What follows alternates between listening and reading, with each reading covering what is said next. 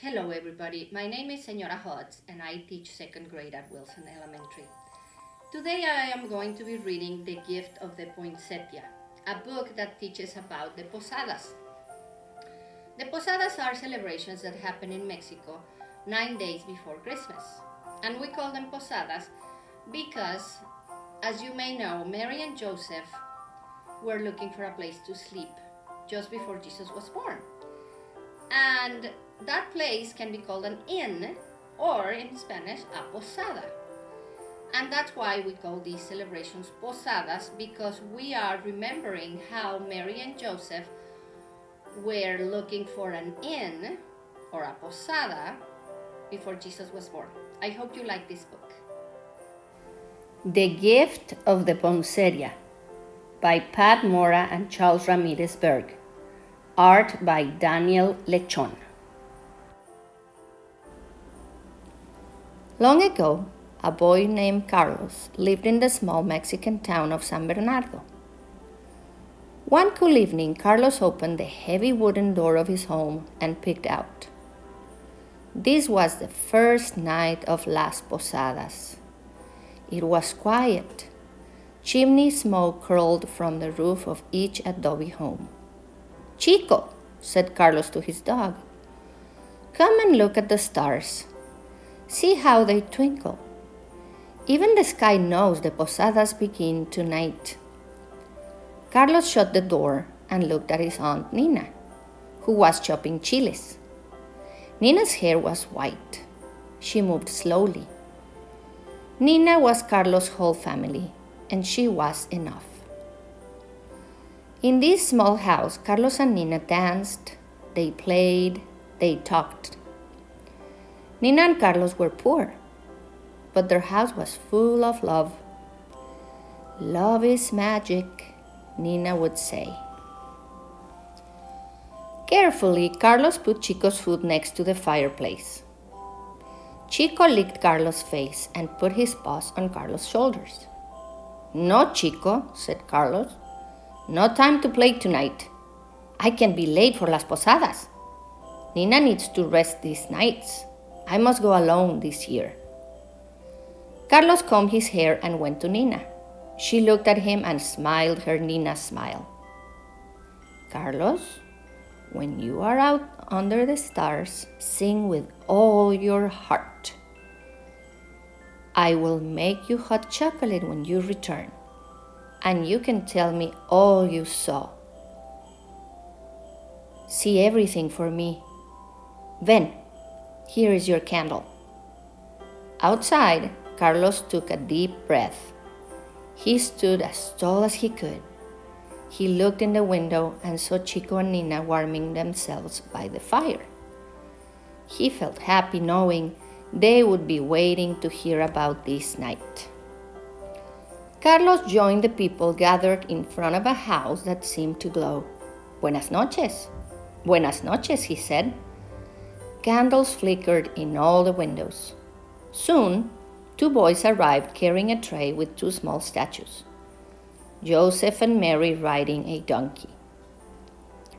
Doña Lola said, "Bueno, tonight, December 16, we begin our journey. Remember that we are travelers with Maria y Jose, Mary and Joseph. We seek rooms in an inn, a posada, just as they did long ago. For 9 nights we will meet and carry these statues to the next house in our journey. Each night we will knock at the door. We will ask for the shelter, a place to rest for the night. This is a special time of preparing our hearts for Christmas, of deciding what gift each of us can offer to the baby Jesus, el Santo Niño." Doña Lola knocked on the door of the house. Carlos and the people of his town sang, "In the name of heaven, won't you give us shelter? My dear beloved wife, tonight can go no further." The family inside the house answered, "This is not an inn. Continue, sir, I plead. Carlos and the others sang. My wife is Maria, she's the Queen of Heaven. The family inside the house answered, Open all the doors, veils will tear aside. Slowly the door of the house opened. Carlos' eyes grew wide. He saw candles and small lanterns. He saw plates of cookies, pan dulce, fruit punch, and candies. Carlos and the others knelt before El Nacimiento, the manger. On Christmas Eve, thought Carlos, I will go with the other children to the church. We will each place a special gift at the Nacimiento for the baby Jesus. But Nina and I have no money. What can I give that will be special? When Carlos returned home, he told Nina and Chico about the statues of Mary and Joseph and about the songs and prayers. On the second night, Carlos told them, Tonight it rained candy. Nina smiled. Ah, a piñata, she said. Oh, Nina, it was so beautiful, Carlos said softly. It was a star of many colors hanging from the ceiling. Whack, whack, whack, went the stick, as one by one we tried to break the piñata. Finally, Violeta did break it. Fruit and candy, delicious candy poured out. We all scrambled to grab some. Here, Nina. Here, Chico. I brought some for us. Then the three of them sat eating their Christmas candy. They stared into the fire, imagining the piñata swinging back and forth. But that night, in the dark, Carlos worried about his gift for the Santo Niño. On the third night, Carlos returned carrying a small bundle. Tonight, Nina, I saw a table heavy with sweets, as in a dream. There were huge paper flowers and plates of desserts you like, bizcochos, the anise cookies you make, and candied fruit of every color. Carlos unwrapped his bundle and smiled at the look on Nina's face. Carlos, you must help me eat all these, said Nina. Chico will help us, said Carlos. Yes, even Chico liked the bizcochos and candied pumpkin from the posadas. On the fourth night, Carlos said, Tonight I will tell you about my favorite game at las posadas. The lady of the house gave us cascarones, eggshells filled with confetti. We all ran about cracking eggs on heads, but trying not to get hit. We laughed and laughed. Carlos held up one of the eggs to show Nina. Chico thought it was one more candy and jumped to bite it. The egg burst. Confetti filled the air. Nina, Carlos, and Chico all got sprinkled with bits of red, yellow, green, and blue paper. Carlos placed a soft kiss on Nina's head and said, You have jewels in your hair, Nina. So do you, said Nina, laughing. And Chico, they said together. The next night, after Carlos told Nina and Chico about the rows and rows of papel picado, cut paper fluttering above the manger, he went to bed early. Carlos was worried. What shall I do, Chico? I can bring Nina candy and confetti, but what can I take to the baby Jesus on Christmas Eve?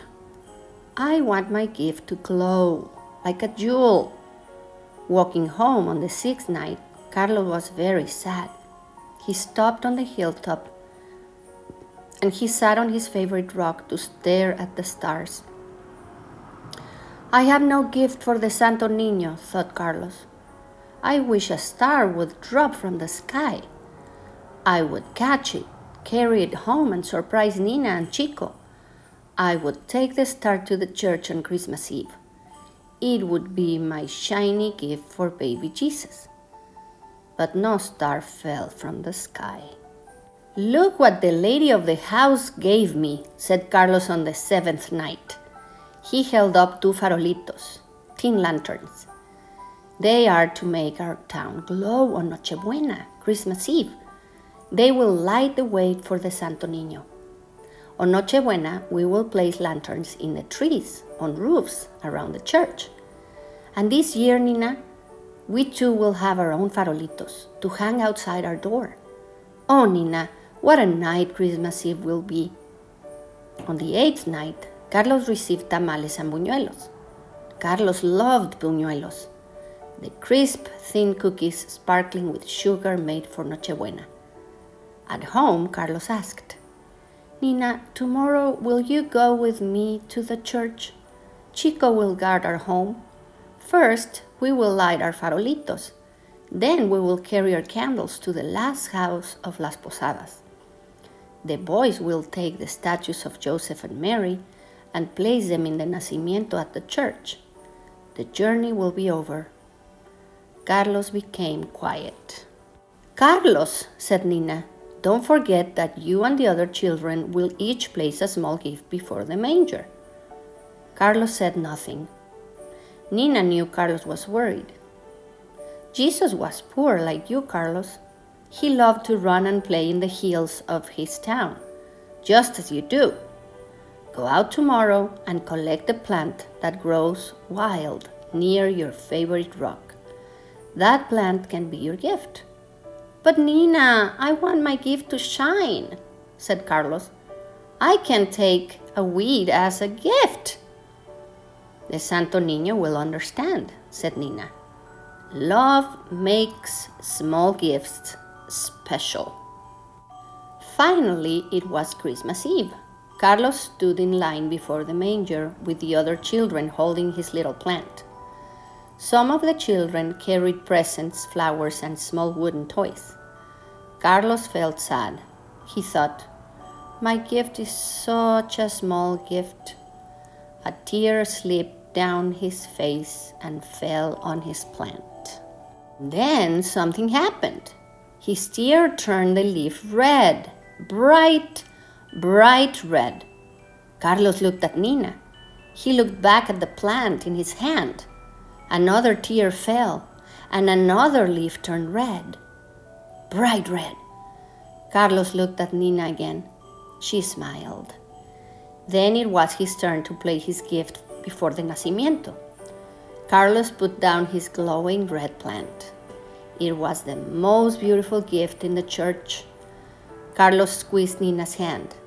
She had been right. Love is magic. Love makes small gifts special.